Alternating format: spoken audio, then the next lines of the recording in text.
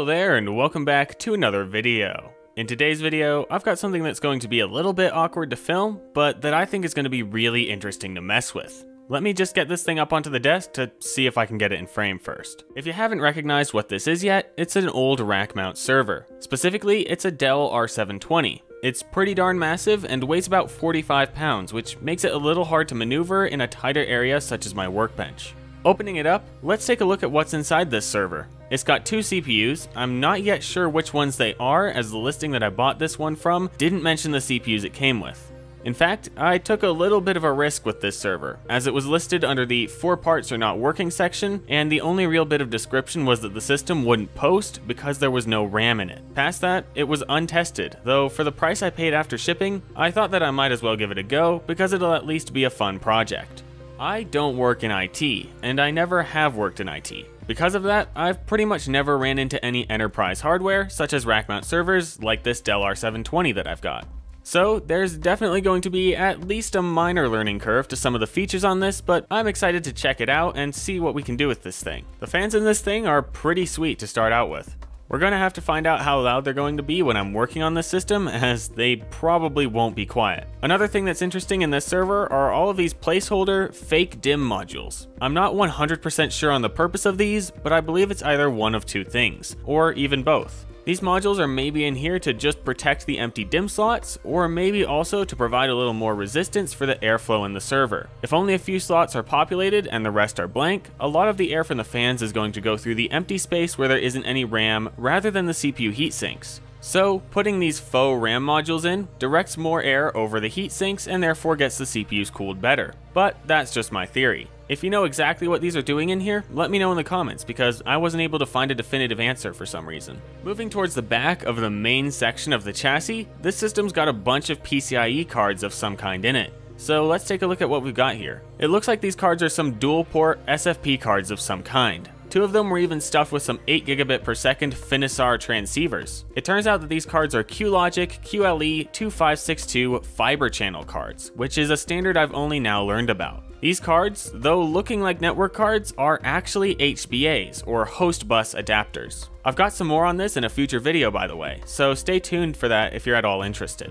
Alright, now let's see if we can boot this machine up. As I mentioned before, the eBay listing says that the system didn't come with any RAM, so I went out and bought 4 16GB sticks of DDR3 ECC RAM. One benefit I can see to having an older server such as this one is actually that it uses this kind of RAM. It's incredibly abundant on eBay and is also stupidly cheap. I paid about $40 for this 64 gig kit of 1866 MHz DDR3 ECC RAM, and all the sticks were brand new as well. Another thing that I want to take a look at before turning the system on is the set of power supplies that are in here. I received this server with dual 750 watt 80 plus platinum power supplies. These supplies are pretty sweet. They're impressively efficient and output a decently high amount of power. At least in this server's configuration, they're also redundant and hot swappable, which means that if one unit fails, the other will handle the server until someone comes along and removes the dead unit and replaces it. The whole time, the server can stay powered on and working, which is a really neat feature, though it is anything but uncommon in enterprise applications. Also, the childish side of me enjoys the way that they slide in and out of the server. I don't know, I just like plugging them in, almost like SFP connectors. There's something weirdly satisfying about it. I'll quickly run over what's present on the front of the server, though there isn't a ton to talk about here. My server came configured with a set of 8 2.5-inch SAS bays. I believe that this system can be configured with another set of these 2.5-inch bays, and maybe also some 3.5-inch bays. Though I'm not 100% sure if that's available on the R720, but I do know it's available on the R720 XD. With a keyboard, mouse, power, and video hooked up to this system, I hit the power button and it started to power up. It stayed on configuring memory for only a moment, and then switched over to initializing iDRAC, which is Dell's remote management interface. It stayed on this screen for about 2 minutes, and then it gave up and rebooted. At this point, the server also got a lot angrier than it had previously been, and being in the room with it wasn't the most pleasant thing.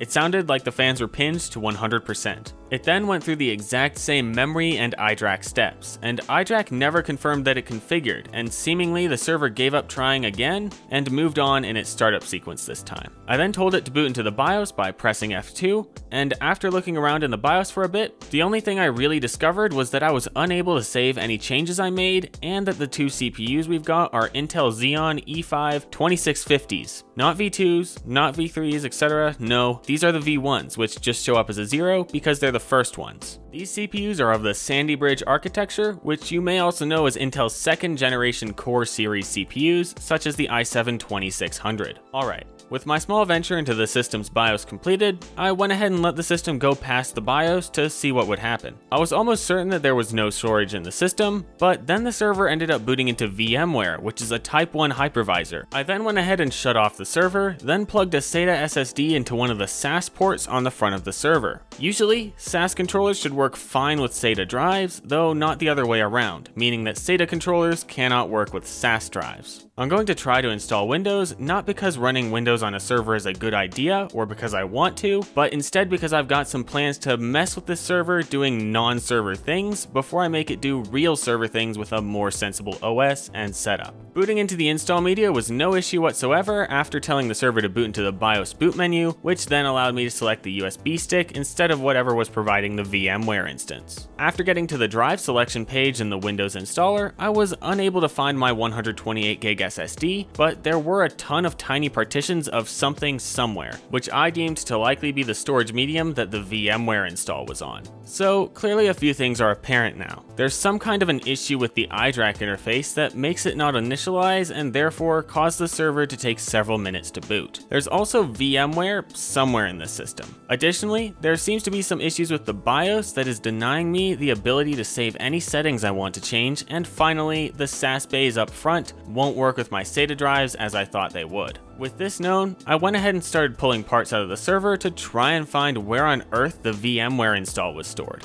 Is there some kind of eMMC storage on the motherboard? A drive that's just oddly hidden? I'm a newbie when it comes to server hardware, so I have no clue what's happening here, and I want to find out. After pulling out all of the PCIe and riser cards, I found the culprit. The little dual SD module, which was populated with two 2GB Kingston SD cards. I plugged these cards into another system and found out that they are in a mirrored configuration, where both of the cards had the same files on them. Well, that's one of our problems figured out, because now we know where the VMware instance was installed. With that done, I went ahead and booted back into the BIOS to see if I could figure out anything that was happening with the iDRAC issue. In the system setup menu, the system was telling me that the iDRAC was not ready because its configuration values could not be accessed. It was also notable that the lifecycle controller was disabled, which, based on a little research that I did, seems to be due to the iDRAC's problems. At this point, it was pretty clear that iDRAC wasn't just being weird, and instead it had a genuine problem with some part of its system. I'm going to have to place another reminder here that this is my first hands-on with a proper server, which in this case really means that this is the first time I've ever seen iDRAC. I may get a few things wrong, but I've tried to research and understand what's happened here as good as I really can. I did some digging online and found that this issue of the iDRAC module malfunctioning and causing exceptionally long boot times as well as other errors on the Dell R720 isn't uncommon. The first few solutions that I found weren't the nicest of solutions, as they all boiled down to the motherboard is cooked. The iDRAC module on the Dell R720's motherboard, or at least the motherboards of these R720s that people are talking about with this issue, have the iDRAC module soldered directly onto them. In some other Dell servers, the iDRAC module can be removed and replaced. However, with this R720, Dell lovingly removed that option, and therefore the iDRAC module is soldered straight onto the motherboard and cannot be replaced. This means that, obviously, I couldn't have tried replacing the iDRAC module, so I had to do a little more digging online, which is when I found some people who claim that these iDRAC issues can be caused by a firmware update gone wrong, and I found a few things to try based on that. A couple of things that people suggested seemed like more simple stuff, such as clearing the NVRAM, which didn't do anything, as well as restarting the iDRAC, which also didn't do anything. It was at this point that I realized that the I button on the back of the server wouldn't light up at all. Under any circumstance, there was no light emitted from that button and no response from pressing it, so it really wouldn't do anything. Even the I button on the front of the chassis didn't function whatsoever, and also the LCD was entirely off. In fact, I thought my server didn't even come with the LCD because it blends into the surrounding black plastic so well when it's not working, but this added even more layers to the issue once I realized that the LCD wasn't working. I also, of course, threw in a couple basic things while I was working on this issue, such as booting up the system with all of the expansion cards removed, as well as trying to clear the CMOS. There's a couple more that haven't been mentioned here, but I'm just trying to hit the more interesting and critical things I tried, so as not to bore you with the simple, I checked the CMOS battery voltage and I unplugged it and plugged it back in again. I also flashed the BIOS on the server to the latest version, by the way, which didn't change the behavior. The most promising thing that I was able to find on this was this article by Dell on how to recover iDRAC with firmimg.d7. The basic procedure for this was to get the iDRAC firmware and then extract the firmimg.d7 file from it, and then you could place that file onto an SD card and insert it into the server. From there, you should be able to fix the iDRAC's firmware. However, even after putting it on an SD card that was formatted correctly and everything, I was unable to get it to work. The last thing I was able to find documentation on was the inbuilt UART interface on the iDRAC system. Apparently, you can solder onto this and extract some data and maybe even flash the eMMC storage that stores the iDRAC's firmware, but as I looked into it more, I relatively quickly realized that I likely wouldn't be able to get any results from it. I'm a big advocate for trying something even if you are pretty sure you're going to fail, but I decided that this wasn't something I was going to try because I couldn't find sufficient documentation. And with what little I had, I realized that I'd have absolutely no clue what was going on at all throughout the process, so it wouldn't have even been a learning experience in the end.